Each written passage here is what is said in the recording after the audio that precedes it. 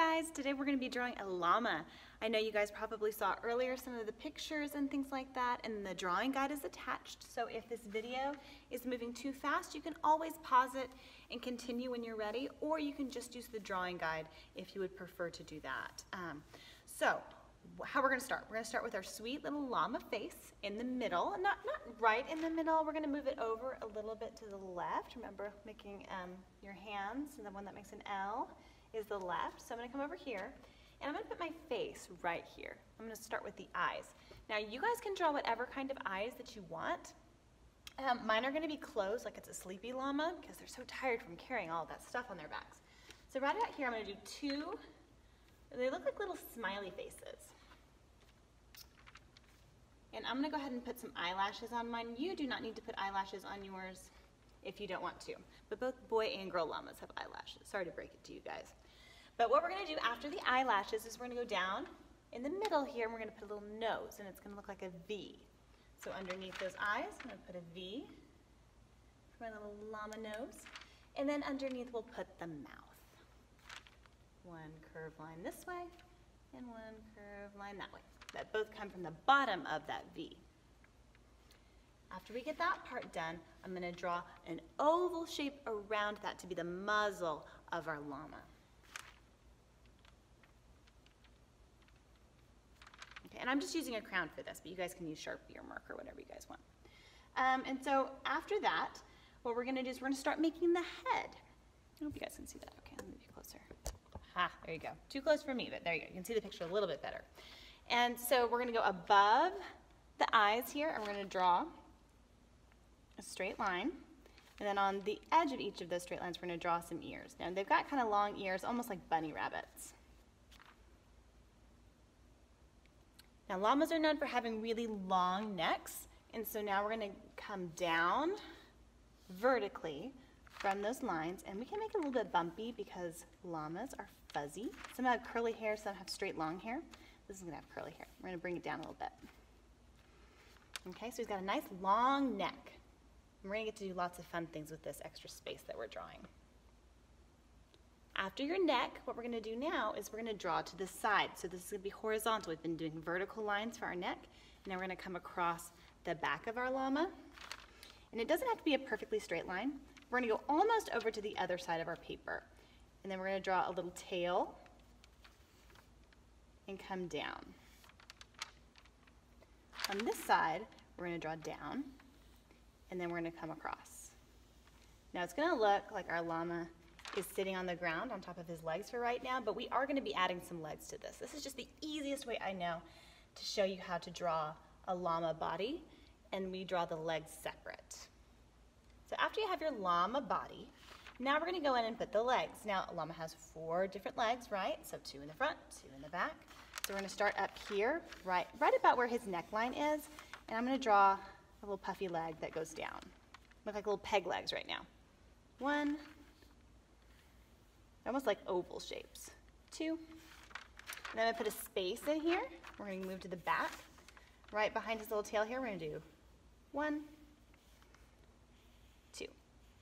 Yay, okay. So now we have our llama. And now is the fun part. You guys get to decorate it. You guys can put all sorts of things on your llama. Whenever they have things on their back, they usually have these really pretty blankets to go underneath the saddles. And so you guys can take your crayon or your drawing material. The paper's falling down. Okay. You can take your crayon or your marker, and you can draw a curved line. It can be square if you want to. I think I'm going to do a curve on mine. It goes almost to the back. And then I'm going to draw some other lines on the inside that just kind of follow that same curve.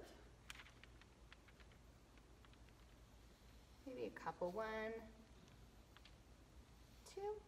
And then you can add a different design in here. You can put hearts on there, you can put stripes, you can put polka dots. I think I'm going to make mine a little flower design. And how I'm going to do this, I'm going to go up to the top here, and I'm going to put a half circle or a semicircle. And then I'm going to draw some petals.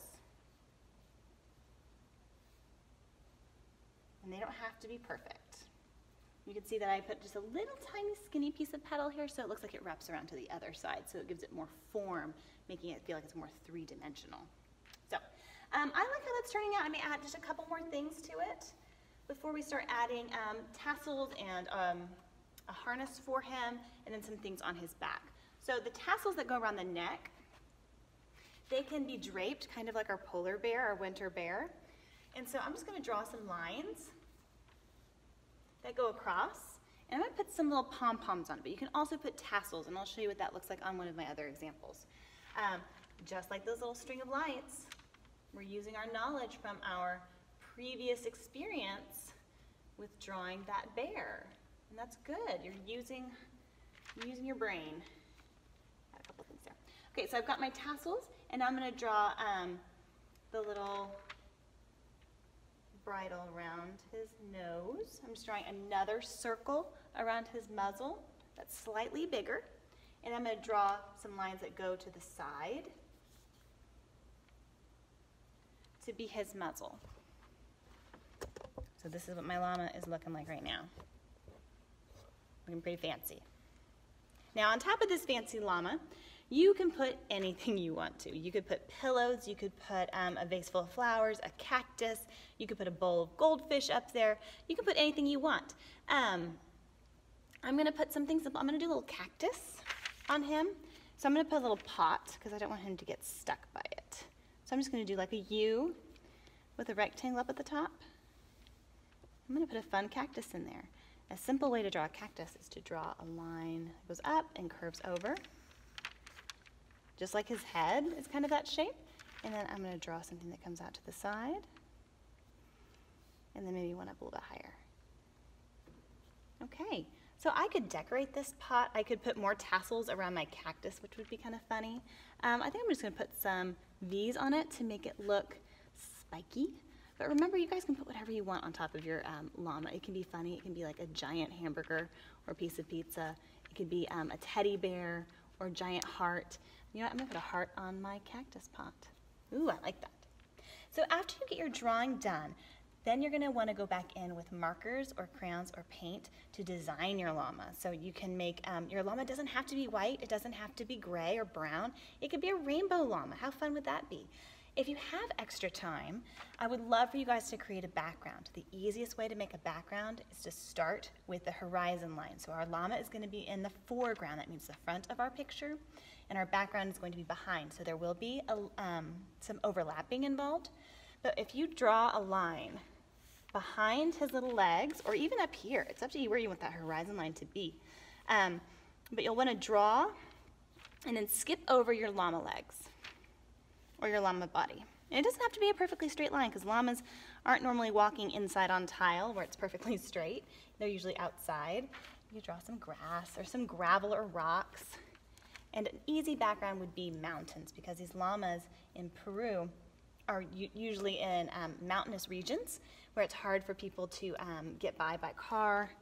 So I'm just going to draw a bumpy line over here to look a little bit like mountains. You can put some snow on them if you want to because they're really high. And then I'm going to draw a sunshine up here. Okay. I feel like my picture looks so much better with the background, but don't do that if you don't have time. I want you to spend most of your time on your lovely llama. I'm going to paint and color mine in, and I'll take a picture at the end. I can't wait to see yours.